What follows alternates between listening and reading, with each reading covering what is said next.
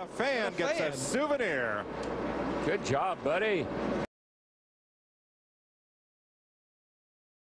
And the good news is we won't have a caution because of it. He's the only guy that made money today. And again, that's a piece of fiberglass. If that had been a piece of metal flailing... You know, we're going to raffle off a brand new, well, fairly brand new, a couple thousand miles on it right now, Chevy Corvette Z06. That was my own personal... Jeff, turn around real quick. There's some annoying fan behind you. Imagine that. That's a big surprise. I'm sure that won't be the last of that today either.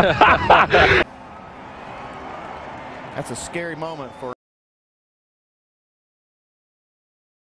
anybody.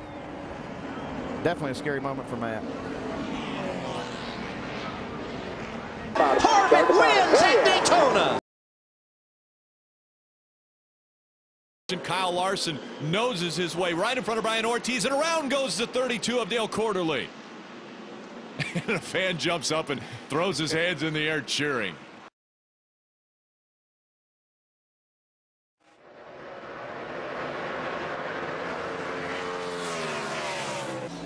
Came in that Tony was feeling ill, he knew just what to give him. That's one thing that helped keep Tony in the car today.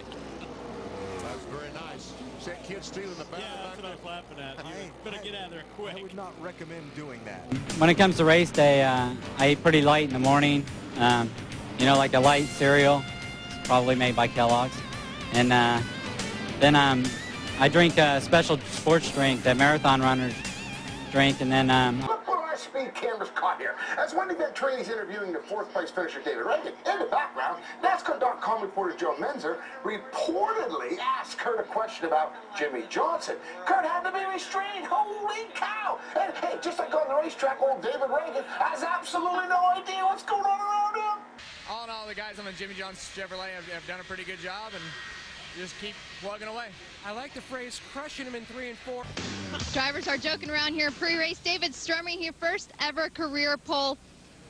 Where in the world did you find that speed tonight? You were not that great in practice. I don't know. We really, everybody on the whole team's been working very hard. Randy, since he's changed as crew chief, I mean, we've been working. Hornaday says you're cheating. I got Kyle helping me out with my hat here, and Ron's going to help me out by talking. But no, I mean, it's probably not his fault, you know. His wife wears a fire suit in the family, tells him what to do, so it's probably not his fault. You know, let's go on to Langley and hopefully do a little better. Brett Moffitt continues his streak